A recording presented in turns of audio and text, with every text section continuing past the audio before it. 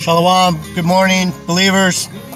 JD Nijah, I'm back, talking about the beast system and the difference between the image of the beast and the image of the Most High, Yahweh Bashem Yahushai, God and Jesus Christ.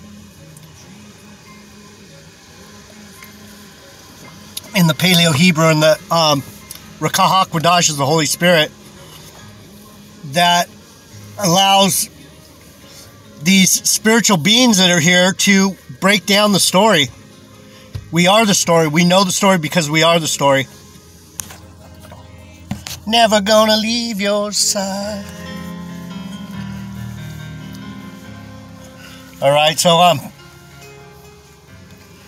I was going into what the beast is. The beast is the fleshly human, the animalistic side, and we see that the Lord is making these animals get aggressive. They're turning back to their nature. They can only play spiritual for so long, and they can only pretend that they were of the Most High, because they're not. They can only pretend it. These are the wolves in sheep's clothing. These are the ones that are probably dressing up and standing on the corner saying, "We are the men of God." I'm starting to wonder about that. Anyway, so I went into some scriptures about the beast, and I was going to go into the one about Nebuchadnezzar, but everyone knows the story, I think. If you have any biblical, if you're here, you should be able to recall the story of Nebuchadnezzar and Daniel. I think I wrote it down, actually. Oh, no. Basically, what happens to Nebuchadnezzar, and it makes you wonder if Nebuchadnezzar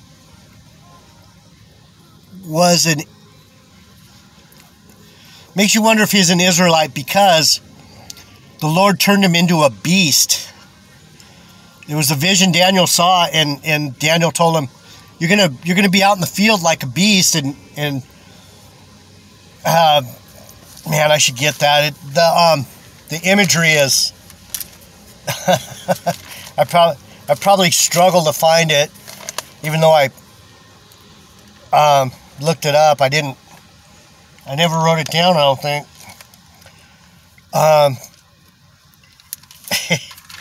Daniel, oh, I got it. I marked it. The king's prideful boast. It says, the king spoke and said, "Is not this great Babylon that I have built for the house of the kingdom by the might of my power and for the honor of my majesty?" So maybe he was a Babylonian king. He was one of these arrogant, impetuous, fleshy creatures, these beasts, right? But he's in the body of a man. And so he thinks we're all the same, and he doesn't realize that Daniel is a totally different type than him. So, but he does call on Daniel to interpret the dream. "And while the word was in the king's mouth, there fell a voice from heaven saying, 'O King Nebuchadnezzar, to thee it is spoken, the kingdom is departed from thee.' So he took the kingdom from him, and they shall drive thee from men, and thy dwelling shall be with the beasts of the field."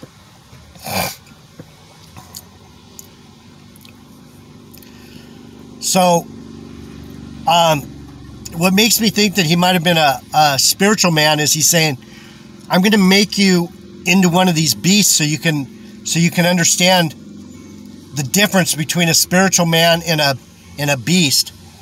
And they shall make thee to eat grass as oxen, and 7 times shall pass over thee," that means 7 years, "until you know that the Most High ruleth in the kingdom of men, and giveth it to whomever he will.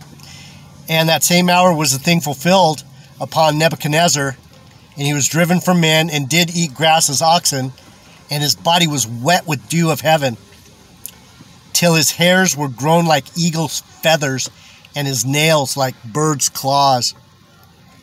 So he turned into this strange beasts in the field, and there's a lot more there, but I just wanted to get that imagery of what it's like to be a beast. You have claws, feathers, you know, a turkey or birds are always kind of,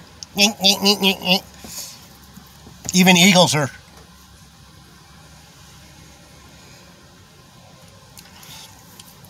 They have an animalistic movement about them, kind of like JD Nugent. So I'm going to go a little bit more into the beast real quick. I wanted to see what James had to say about it, and then we'll go to Revelation, talk about this mark of the beast. James, you're at the back of the book. We know that, right? James, you're somewhere back here by Jude. James, John, James, Jude. You son of a gun. Where are you, James? Peter. Before Peter? James. 3 and 7.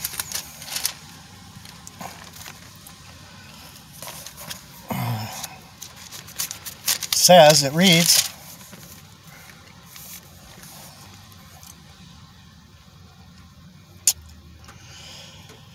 so the tongue, the difference between what a spiritual man speaks and what a beast will speak.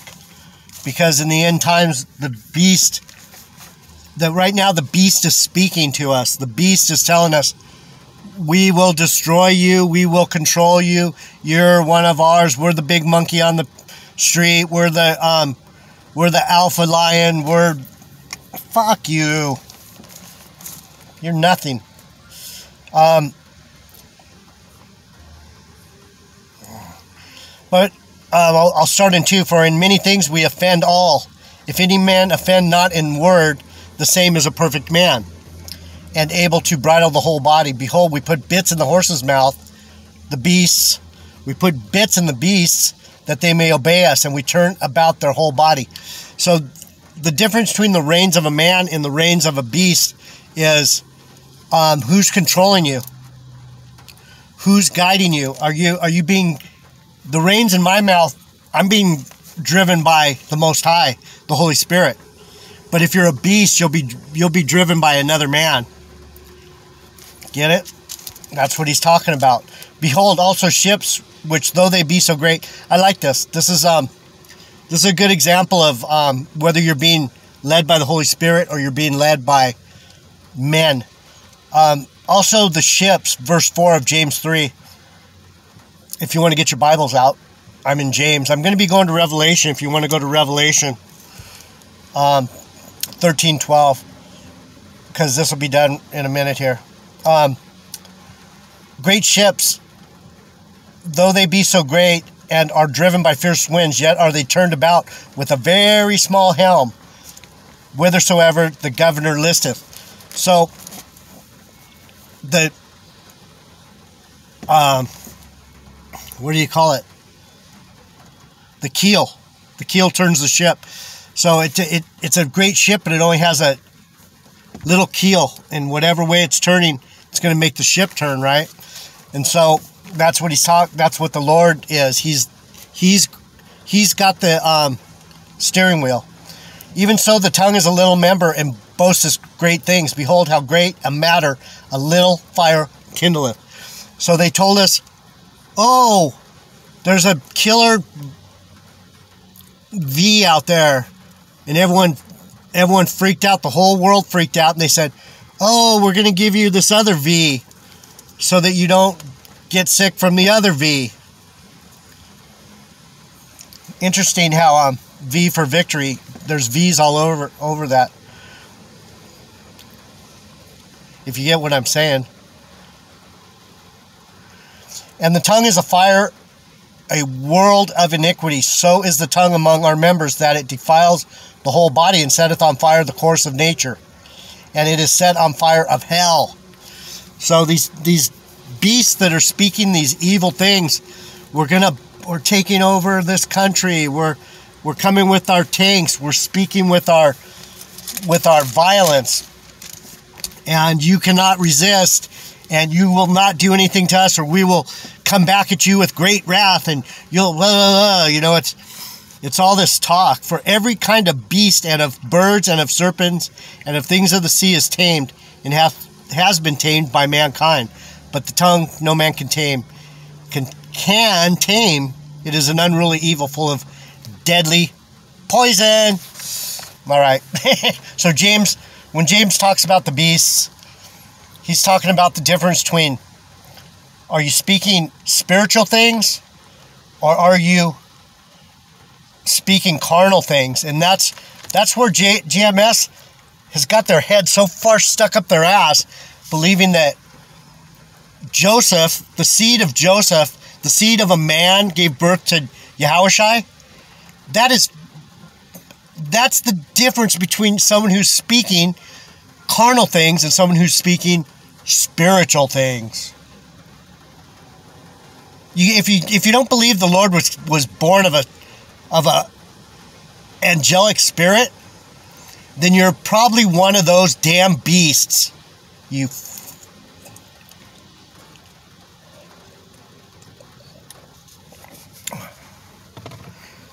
I wish I had an audience. I wish these guys would listen, because a lot of people are getting led astray by these guys. And it's funny. I mean, you can listen to a lot of their messages and they're on point, but there's a few things that they believe that are going to get you destroyed. One is that we're on a spinning wet ball rocket. The path into the kingdom is narrow and few find it. So when they've convinced us we're on a spinning wet ball rocket, all those people that believe that are going to get whooped their ass by the Lord. You believe that Yahushua wasn't born of the Holy Spirit? He's going to come back and fuck you up. He's like, what? You think I'm like you?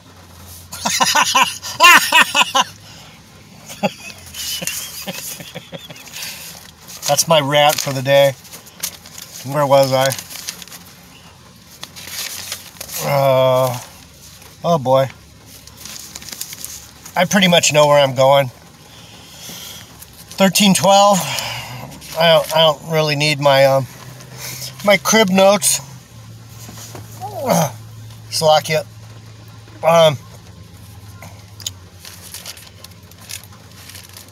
Didn't mean to go into full Joker mode. 13:2. The beast of the sea. And I stood upon the sand of the sea. This is John in Patmos. John the Revelator, John. And I stood upon the sand of the sea and saw a beast rise up out of the sea. The sea is the sea of people.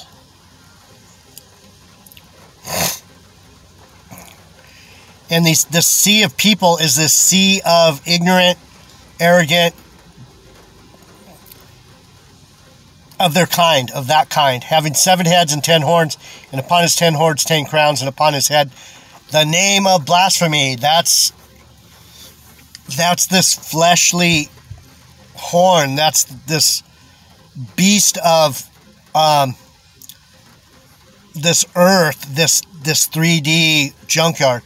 And the beast which I saw was like unto a leopard, and his feet were the feet of a bear, and his mouth as the mouth of a lion. And the dragon gave him his power and his seat and great authority. So,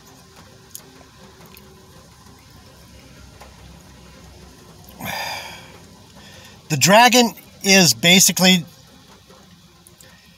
a lot of people say a lot of different things, but to me, the dragon is the spirit of Satan, is on Putin. He's on Biden. He's going to make these animals start fighting each other, and we got to stay out of it. So then it goes to verse 20. I'm not going to go all into that because that's not the message. Where was it? 20. The capture of the beast.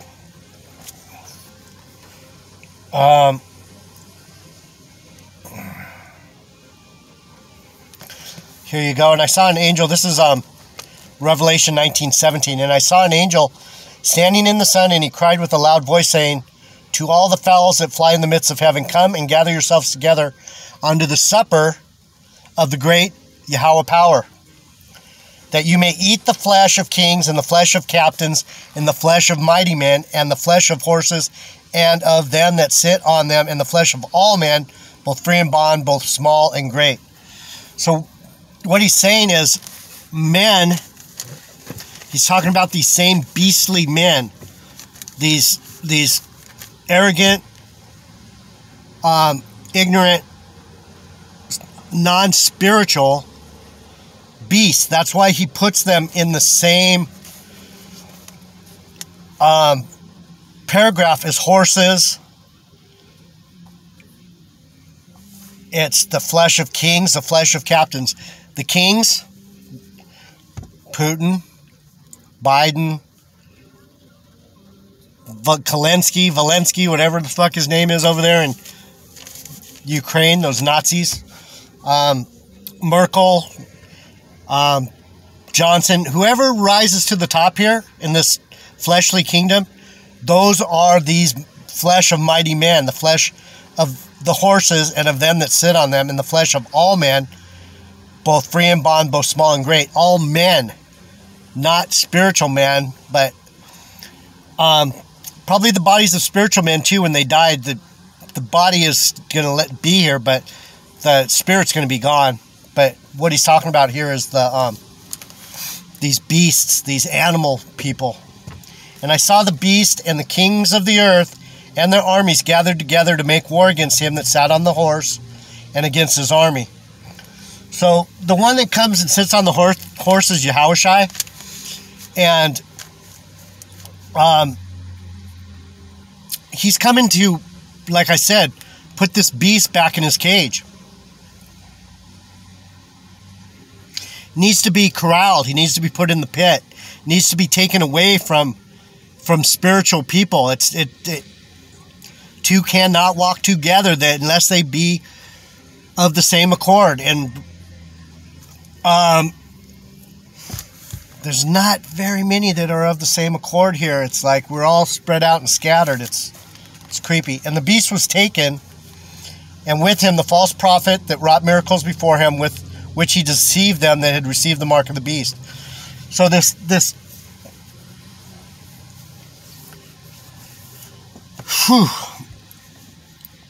jump shot, this Jabba-Dabba-Doo, is the beginning of the MOTB, the mark of the beast. It's a precursor to get people to fall into that mindset of the flesh is so important. It's so important to stay here in my flesh. I love my fleshy body. I love this world. I love this 3D junkyard is awesome. That's what it's talking about.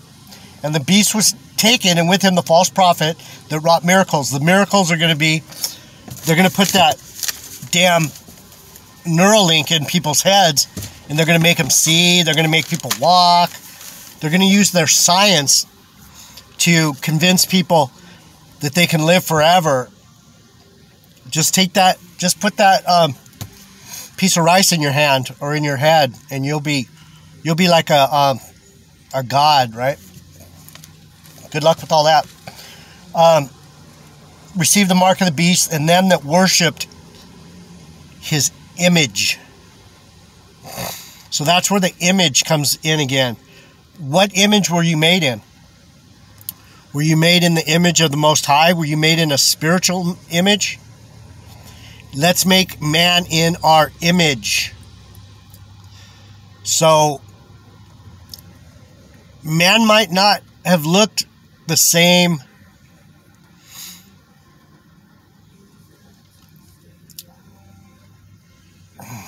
I don't know about that. Scratch that. I don't know how man looked before the Lord put spirit in man. Maybe this is just how we looked. And when he put the spirit in some men, that was part of the game. That's part of the game, is to make us look the same, But we ain't the same. We ain't the same, that's for sure. And them that worshipped his image. Both these were cast alive into the lake of fire burning with brimstone. And the remnant were slain with the sword of him that sat upon the horse, which sword proceeded out of his mouth, and all the fowls were filled with their flesh. Let's see what it says about the remnant. That's creepy. 21. Oh boy. Remnant, 21.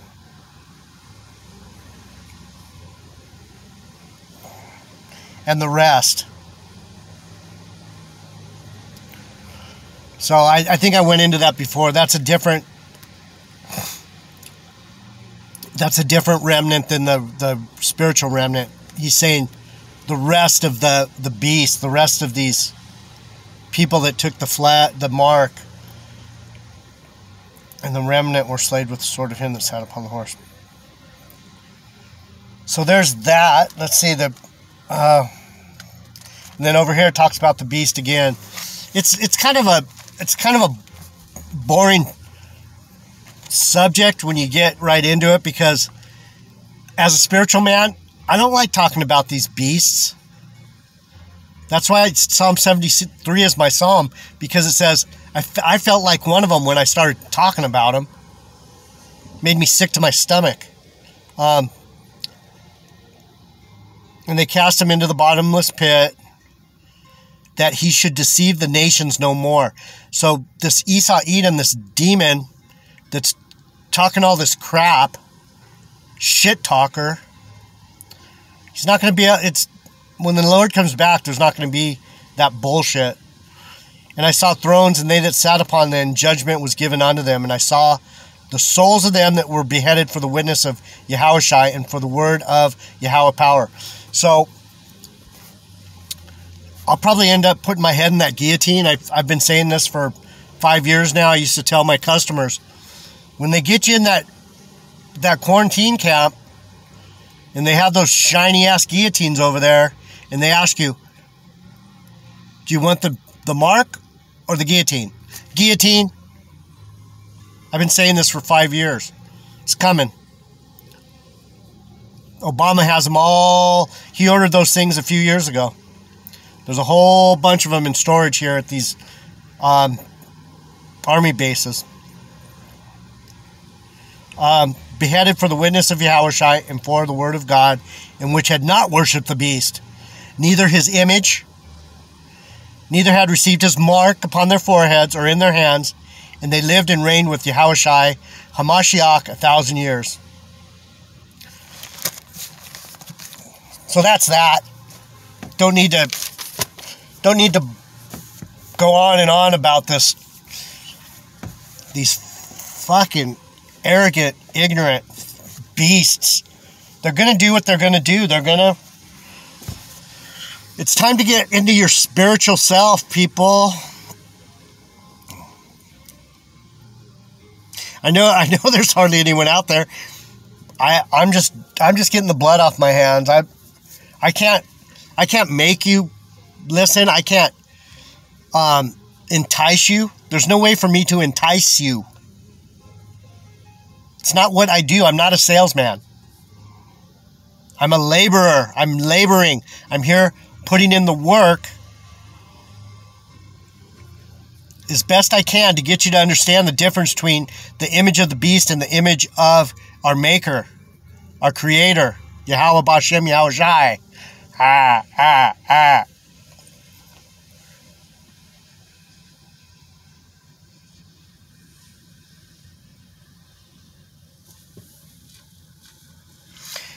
We'll go out with a little, when the right time comes, you will be feeling inspiration. When the right time comes, you're going to want to put your head in that guillotine. Give up this, give this 3D junkyard up. I'm telling you. It ain't going to profit you here. It's over. You don't have to go home, but you can't stay here.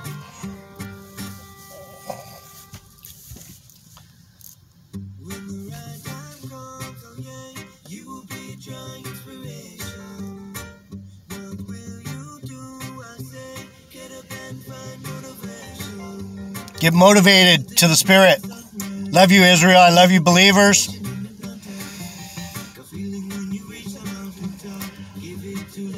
Till tomorrow, I pray you have a wonderful spiritual day, and that you get into your Bible and figure this stuff out, or just listen to me. I've pretty much got it figured out. You just got to listen. Just saying. Till tomorrow, Shalom, Israel.